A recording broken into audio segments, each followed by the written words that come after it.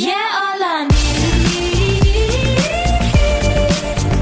is a rhythm, me and the rhythm. I know that I let you down. Is it too late to say sorry now?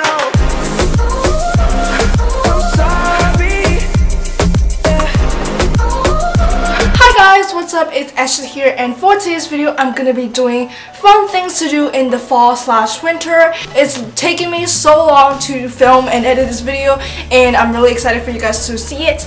And yeah, I'll be showing you guys some DIY treats, drinks, and outfit ideas, and just kind of like fun things to do. All the products and clothing pieces that I talk about in the video will be linked down in the description box, so if you guys want to like see what I'm wearing, they will all be linked down below. So if you didn't hear me properly in the video, you can just like look down the description box. So yeah, and that's about it. Let's just get started.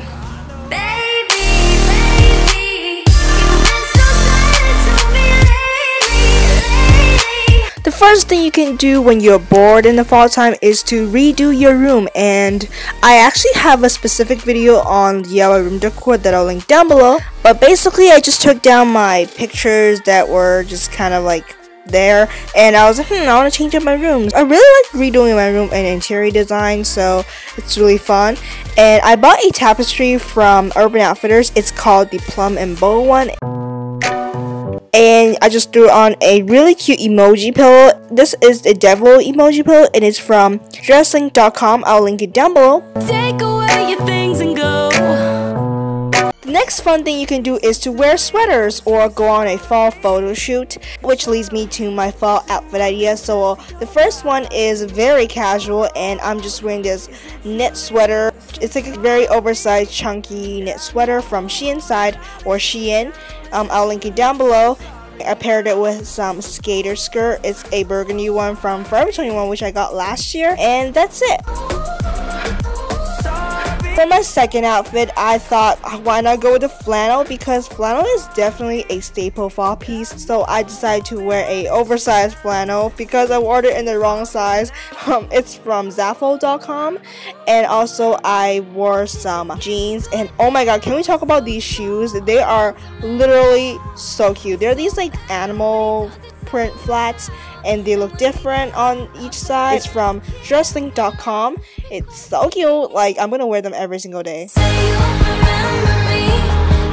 A fun fact, I found a really big leaf. Here's my reaction. Oh my god, guys, I just found like the largest leaf you will see in your life. This is the size of my face. For the last outfit, I am just wearing these same blue jeans and some white Adidas Superstar, and then I'm wearing this really pretty gray sweater with some lace detailing and cutouts on the shoulder, which is so cute. And I also have this really pretty bag that's from Dresslink, and the sweater is from Shein. And yeah, now if you don't want to go to Starbucks and get a pumpkin frap, then I'll show you a slightly healthier one. So you'll need 1 1/4 cup of milk, 1 1/2 cup of coffee, and yeah, I'm having trouble here, but about 1/4 cup of pumpkin, or just a few tablespoons, 3 tablespoons of honey, and or any sweetener you prefer, like agave, cinnamon, and 2 servings of light whipped cream or more if you are like me and you like whipped cream. Now blend all of your ingredients together. Oh my god, I broke the popsicle mold. What? I broke my popsicle mold, but you want to pour it into some type of like ice cube tray or popsicle mold like me, because you can get a bigger space, I guess. So just pour it in there, or even just a regular bowl would do. Just put it into the freezer overnight. This is a healthier recipe because it's like less fat than like regular pumpkin frappuccinos. So the next day, I just took out all of my pumpkin frap goodness, and I just put it into the blender. And make sure you take it out 30 minutes before you're about to pop into the blender, just so that they're like melted, I guess. And after you blend it up, you are ready to go with your DIY skinny pumpkin frap. Leave this blue neighborhood. Never knew loving could hurt this good. And yeah, red whipped cream hates me. It doesn't even work. But it tastes so good, and I definitely recommend you guys to try this out. So the last treat idea is this pumpkin rice krispies, which was kind of a fail for me because I cannot cook for my life. So I mixed in about 5.5 cups of mini marshmallows and just kind of like stirred everything up on low heat to medium low, because the first time I literally burned everything because it was on like high heat and I was like, oh my god, no. But since I didn't have orange food coloring, I mixed in yellow and red, but this case it was pink because I got the wrong one. So it looks really pink, but don't worry, I got it. I got the desired color later. So you also need like 6 cups of crispy rice cereal, and I just kind of got these like brown rice crispy, which was a little healthier. And you just want to like mix everything up, and it looks kind of like natto, which is like, am I saying that right? It's some type of like Japanese beans. It's like sticky looking.